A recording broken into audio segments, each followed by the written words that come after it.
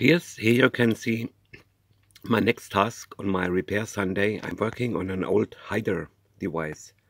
So, as told before, the thin wire that was coming out of the coil was connected to the capacitor. You can see this one here.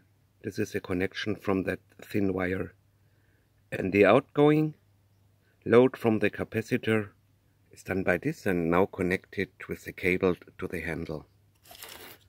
On the other hand, the neutral was going from this part, from that U-shaped part normally, was going to the rheostat. It's connected here. Be careful if you do this. About this wire of the rheostat is also insulated heavily, so de-insulate before soldering it. The rheostat is connected by an entrance, which is this one here, and by an exit. This is this one here. And here I wired the connection to the outcome to the handle. So this repair step is also done.